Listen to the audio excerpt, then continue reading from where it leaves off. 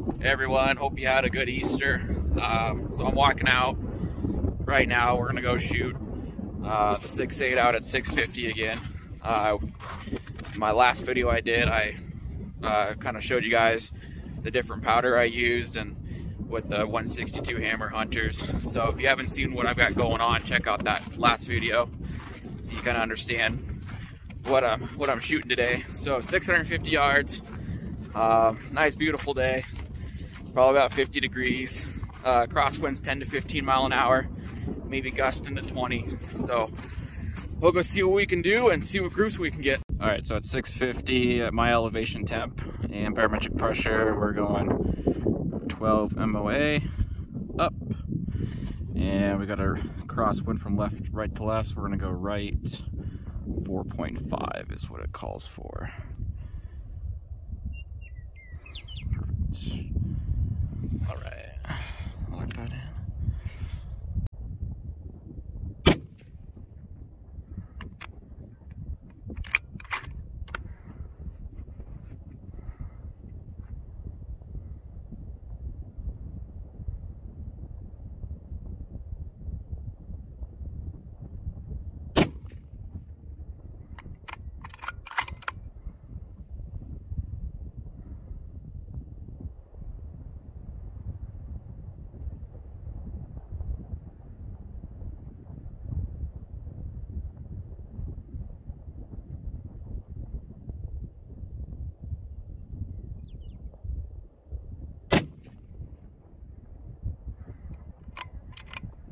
All right, on my simulated elk target, I got 2 down here, and I got 1 up here, so that's probably a foot. So let's go redo another group, and I'll bring up my elevation a little bit.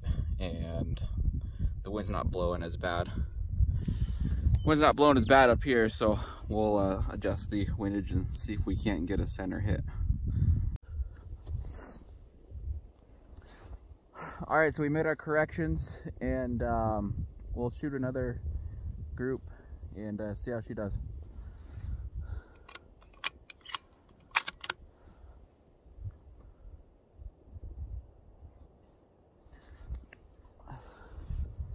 And the last 5, this one, this one, this one, and this one. I'll measure those out later and see what we got. All right, so my last 3 shots, here, here, and there, they measure 5.5 inches at 650, which is about 0.82 minutes of angle per ballistic X. Not bad. Do have about a 7 to 10 mile an hour crosswind. That's variable, so that might play a little bit with the groups here to where it could be a little tighter.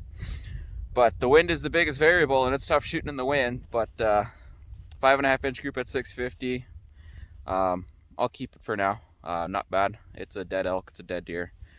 Could it be better? Sure. I'd like to come out when it's not so windy and give it another shot. But you know, I also want to add to. I'm shooting in the way that I would be shooting in the field if I'm hunting. So off of a bipod. I was using a rear bag as a rest. I was also trying my jacket as a rest. So.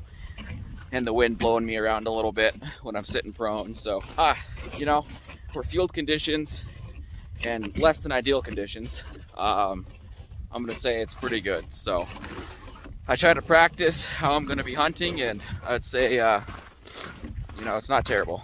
So thanks for watching.